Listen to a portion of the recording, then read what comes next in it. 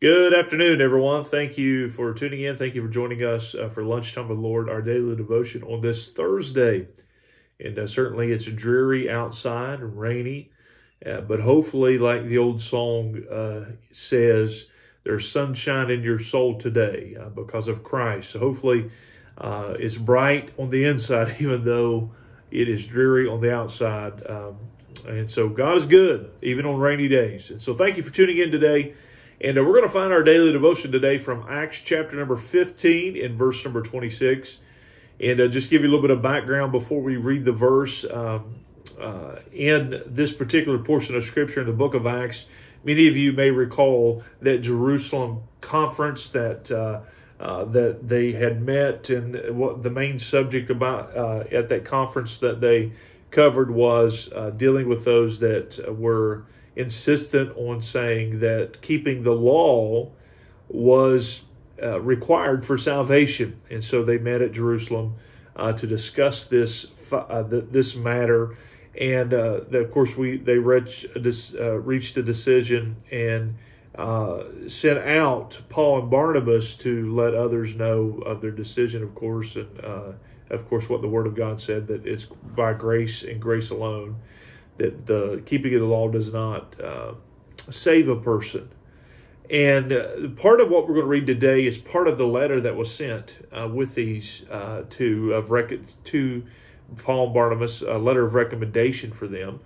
And I just want to draw your attention to two things from this verse. And it's about Paul and Barnabas.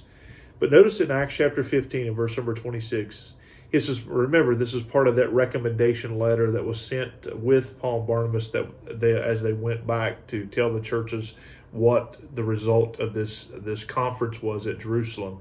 And so this letter of recommendation had this to say about Paul and Barnabas. Verse number 26, men that have hazarded their lives for the name of our Lord Jesus Christ. Men that have hazarded their lives for the name of our Lord Jesus Christ. There's a couple things that I want to call your attention to about Paul and Barnabas just from this verse. First of all, we can see their dedication.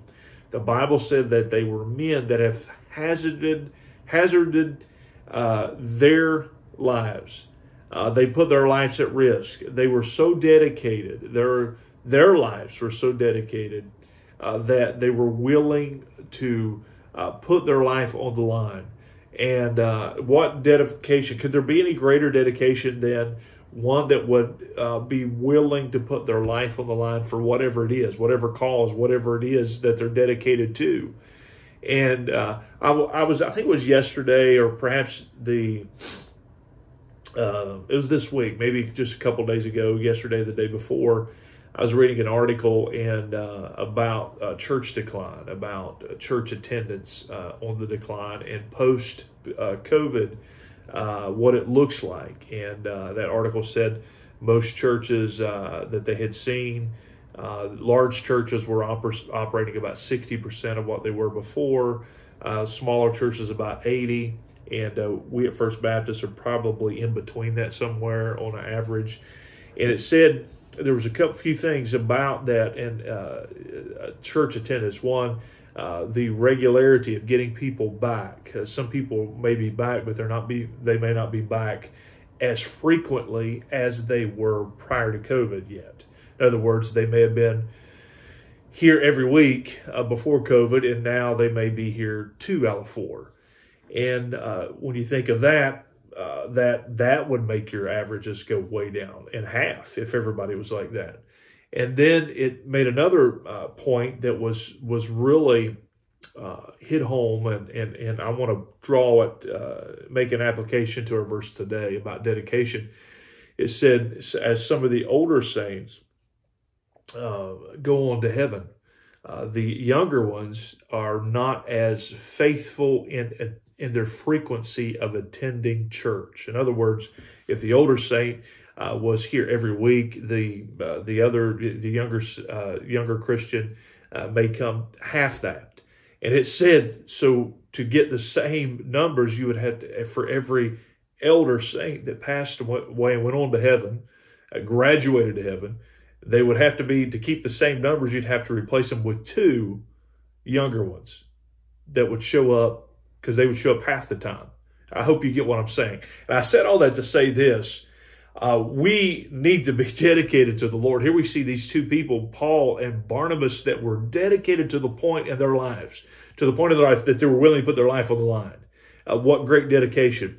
And so as we come to serving the Lord in these last days, and by the way, I believe we're living in the last days. If you do not believe we're living in the last days, turn on the news, get in your Bible. We're living in those last days. We're seeing Bible prophecy begin to unfold. Now, I'm not saying Christ is coming tomorrow. He could come today. I don't know. The Bible says no man knoweth the hour or the day that Jesus Christ will come back. But when we see the things that are moving, we see players in our countries become players in things and begin to be on the move, like Russia and like China. Those are in Bible prophecy. Then when you see how weak we are as United States, and by the way, it is very hard to find the United States in end-time prophecy, very hard to see us as a major player. When you see those things begin to move, we think it reminds us that Jesus Christ is coming soon. And so, as the Bible says, as you see the day approaching, what day? Jesus coming back. He said, for not forsaking the assembling of thyself together, and so much the more as you see the day approaching. That day approaching. Jesus Christ coming. Oh, we need to be dedicated. We need to be dedicated to the Lord in these days. And so in America, there's so many that have a problem with giving up pleasure on a Sunday, let alone putting their life on the line for Christ.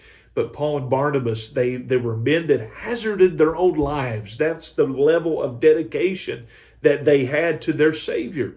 Now, so we see dedication. Now, I want to talk to you a little bit of something that's greater than dedication, and it's devotion. Devotion is what we're dedicated to. And notice who they were dedicated to. We've already mentioned it. You know it, but verse 26 says, men that have hazarded their lives, that's dedication. Here's the devotion, who they were devoted to, or who they were dedicated to, for the name of our Lord Jesus Christ. There's a lot of people that risk their life, put their life on the line for things that they're dedicated to. I mean, they might be involved in some, dangerous hobby, and they're willing to do that. They may be involved in some kind of sin that they're willing to really hazard their life, whether it be drinking and driving and so forth and so on. But Paul and Barnabas risked their lives, their dedication, their devotion was to Christ. Here's what we're willing to risk our lives for really reveals our values. What really reveals our values.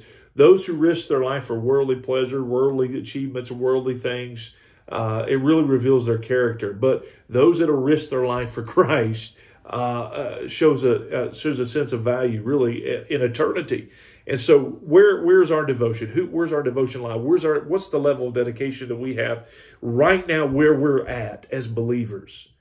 Let me ask you this, and it may be a pointed question. That's okay. And you say, well, you would ask this question over video, wouldn't ask it if I was in the room with you. No, I'd ask it then as well. If you've been in person when I preached, you would know that I would ask this to an audience and not just behind the camera. Let me ask you this, and it may be a pointed question. It may be a convicting question. That's okay. Where's your level of dedication compared to before COVID? Where's it at? Where's your level of dedication to the Lord before COVID versus where it is today? Here was a man that was willing to risk their lives forever for Christ. For Christ. Christ is everything. Christ means everything. They were dedicated, but more than dedication is their devotion. Devotion is who we're dedicated to. And they were dedicated to, of course, the greatest one, the Lord Jesus Christ. They were devoted to Him. What is it that keeps us from being that level of devoted or dedicated to Christ? What is it in our lives? What is it in our life that we put our dedication in? Who is it in our life that we're devoted to? May I say to you today, it's time for believers in these last days to get dedicated again to Christ, to be devoted to the Lord. The Bible says we love Him because He first loved us. It's time to fall in love with Jesus Christ again. and get back to serving Him and get back to witnessing and get back to living our lives for the Lord Jesus Christ in faith, trusting Him. It's time. It's past time. It's past time. May I just encourage you. May I beseech you. May I beg you to let's get dedicated to the Lord. Let's be devoted to the Lord in these last days. Let the world see what's most important to us and who our faith is in. Let's be dedicated to Christ. Hey, I didn't mean to get preachy to you today, but hey, these things burden me greatly. Oh, it burdens me to my core that folks would just get back to being dedicated to Christ again. The world's watching. The world's watching me. The world's watching you. And let's be the light and the salt that we should be and are commanded to be in these last days, because Jesus is coming very soon. And I believe with all my heart. Hey, I hope you have a wonderful rest of your day today on this Thursday. And there's no greater one to be devoted to or greater cause to be dedicated to the name of the Lord, lovely Lord Jesus Christ. If you could, like and share a video, comment, let us know who's been watching. And Lord willing, we'll be back tomorrow on Friday's edition of Lunchtime with Lord. God bless you. Have a wonderful rest of your Thursday.